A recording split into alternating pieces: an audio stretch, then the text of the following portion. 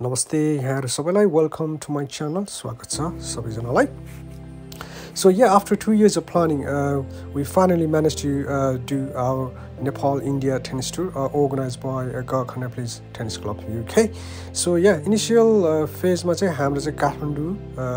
चाहिँ 14-15 मा चाहिँ काठमाडौँमा खेल्ने and then head to Darjeeling on 16 अनि 17 र 18 मा चाहिँ हाम्रो दार्जिलिङमा प्रोग्राम थियो त्यसपछि 19 मा चाहिँ एक दिन एक्स्ट्रा घुमघाम and then return back on 20th and 21st मा चाहिँ head to Pokhara and 22nd 23rd मा चाहिँ पोखरामा फ्रेन्डली खेल्ने हाम्रो प्रोग्राम थियो सो अनि पोखरामा चाहिँ लाइक माछापुच्छ्रे ओपन टुर्नामेन्ट पनि थियो त्यसमा चाहिँ हाम्रो गखनएबलिस टेनिस क्लबका मोस्ट अफ द मेम्बरहरूले भाग लिनु भएको थियो म र सरोज मामा चाहिँ हामीले चाहिँ लिएनौँ सो यो होल यो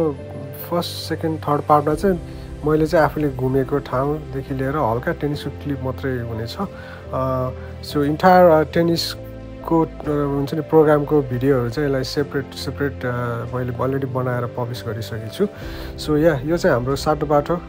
नेपाल टेनिस एसोसिएसन क्लबको कोर्ट हो हामीलाई उहाँले एकदम भव्य स्वागत गर्नुभयो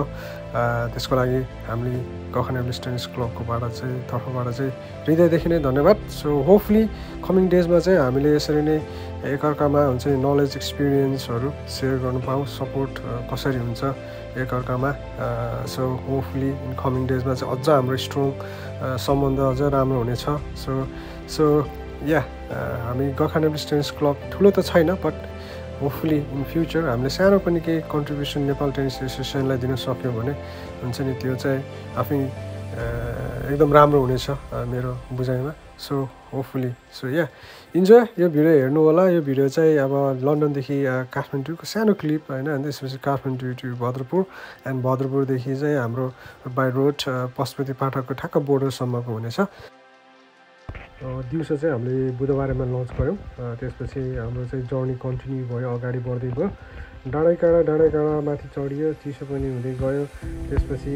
दायाँ हेऱ्यो बायाँ हेऱ्यो चिया बगान हुन्छ नि अब मेरो पूर्वको यात्रा फर्स्ट टाइम थियो त्यही माथि पनि चिया बगान यसरी क्लोजली देख्नु पाउनु पनि फर्स्ट टाइम अमेजिङ यस्तो ब्युटिफुल सिनिक भ्यूहरू थियो हेर्नुहोस् है अब हुँदै जाँदा कन्याम भन्ने ठाउँ पनि पुगिएछ अब मैले थाहै थिएन कन्याम चाहिँ यतै पर्छ भनेर अब फोटोहरूमा देखेको आफन्त साथीभाइहरू घुमेको होइन अब सोसियल मिडियाहरूमा त्यहाँदेखि आफू त्यहाँ जानु बित्तिकै हामी रोकिहाल्यौँ रोकेर एकैछिन भए पनि भलाकुसारी गरियो अनि त्यहाँ पुगेपछि चाहिँ होइन यो हरियो चियाका चाहिँ कस्तो हुँदो रहेछ भनेर त्यो पनि अब टेस्ट गरियो होइन नजिकै गएर गार्डनमा मजाले एकछिन बसियो हिँडियो so yeah it was amazing है मेरो लागि चाहिँ यो पूर्व यात्रा नै फर्स्ट टाइम थियो त्यसले गर्दा चाहिँ अब यो कति कुराहरू चाहिँ मेरो फर्स्ट टाइम भएको कारणले चाहिँ एकदम मेमोरेबल हुनेछ यो चाहिँ मेरो लागि सधैँभरिको लागि सो थरोली इन्जोय तपाईँहरूलाई यसरी घुम्न मन छ भने आउनु होला चिया बगान हुन्छ नि आफ्नो देशको सो अमेजिङ चाहिँ हुन्छ नि त्यसपछि हाम्रो यात्रा चाहिँ फिक्कलतिर बढ्दै गयो फिक्कलमा चाहिँ हामीले यसो हल्का चियाहरू खान रोक्यौँ हाम्रो गुरुजी डाँडो दाजुको आफ्नै पसल रहेछ त्यहाँ चाहिँ हामीले वरपर सुन्तला पनि किन्यौँ उहाँकोबाट चाहिँ हामीले छुर्पी त्यसपछि अब भनौँ न दार्जिलिङको अब एकदम अब के भन्छ ग्रिन टी ब्ल्याक टीहरू ल्याइयो होइन त्यसपछि हामी चाहिँ अगाडि बढ्यौँ लास्टमा चाहिँ पशुपति पाठक नेपाल इन्डिया बोर्डरसम्म चाहिँ हाम्रो चाहिँ त्यहाँसम्म चाहिँ यात्रा छ यो भिडियोको त्यसपछि चाहिँ हाम्रो सेकेन्ड पार्ट चाहिँ अघि भनेर चाहिँ मैले चाहिँ दार्जिलिङको चाहिँ अर्को सेकेन्ड पार्ट भिडियो बनाएर जान्छु टिल देन इन्जोय गर्नु होला बाँकी भिडियो हेरेर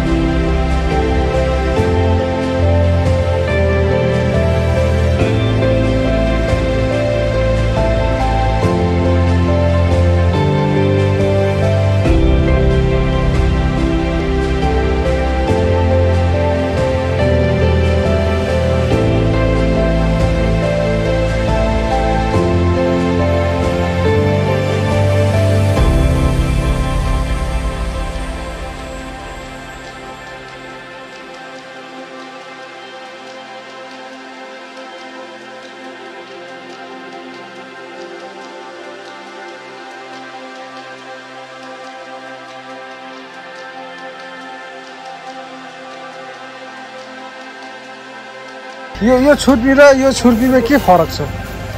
यो दुईटा चाहिँ एउटै हो कि कलर यस्तै आउँछ छुर्पी हो खाँदाखेरि एकदम फुलको स्वाद आउँछ हैन नरम पनि छ यो चाहिँ कडा छ खाँदाखेरि ढिलो स्वाद आउँछ आउँछ स्वाद आउँछ अनि यो खैरो चाहिँ के भएको? यो चाहिँ यस्तै हो कि तर यो चाहिँ चियामा पकाउँछ चियामा थाहा थिएन